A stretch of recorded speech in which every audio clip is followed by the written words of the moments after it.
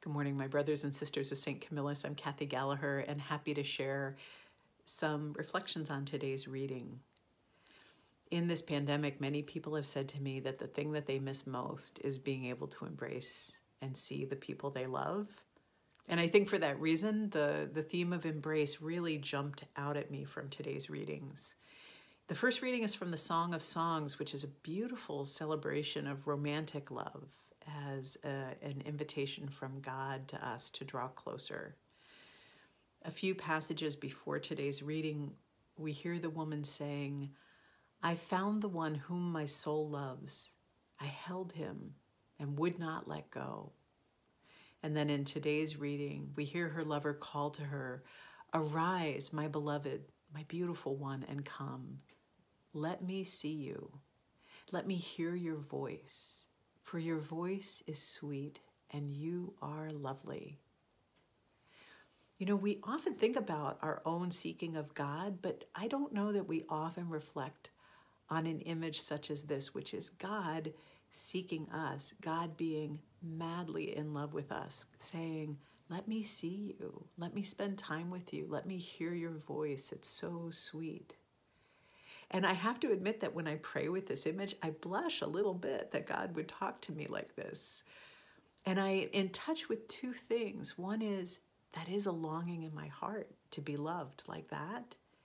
And the other is a fear, like to be seen so completely means that my imperfections are on display. I often think a lot of us want to get everything right inside and then we'll let ourselves be loved. But oftentimes it's that full accepting love that loves us in our imperfections, in our gifts and our curses. It's that kind of love that actually transforms us. And I think that's the love that God is offering us. Let me see you.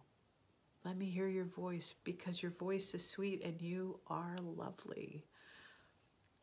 So I think there's an invitation here for us to spend some time in that embrace, just receiving that kind of fully accepting, fully loving embrace that God is offering to us today. The other embrace that we see is the embrace in the gospel. The scene of the visitation, it's a different kind of embrace. This is a rejoicing between two family members who maybe haven't seen each other in a long while. But the heart of it for me is they embrace each other with joy because they can see and they tell each other, "I see how God is acting in your life." So Mary looks at Elizabeth and sees the end of Elizabeth's great heartache, which had been to not have children. And now Elizabeth is pregnant, and Mary celebrates God's favor on her. And Elizabeth looks at Mary, her very young, unmarried as yet cousin, who is pregnant. And where other people might have seen shame, Elizabeth says, "Blessed are you among women, and blessed is this fruit of your womb. And blessed are you who believed that what was spoken to you by the Lord would be fulfilled." So they're both seeing and proclaiming the action of God in each other's lives.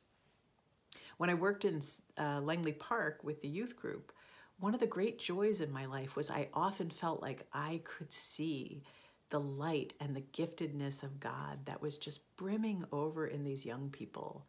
And to be able to say, "Blessed are you," and just can't wait to see how God is going to act in your life through your gifts.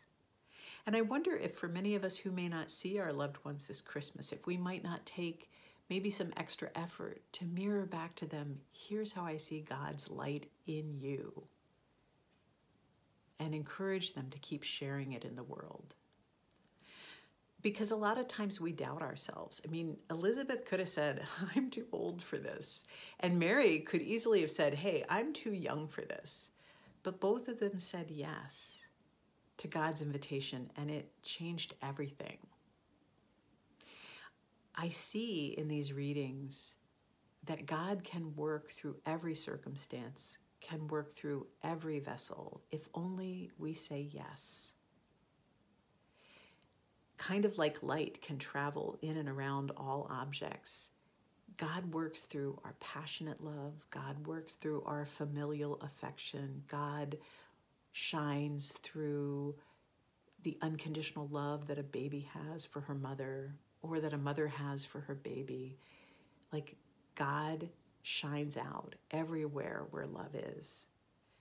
And so God seeks to embrace us and invites us to say yes. So in these final days of Advent, may God's embrace create light within us. May we embrace the world and shine our light out. May that grace be ours.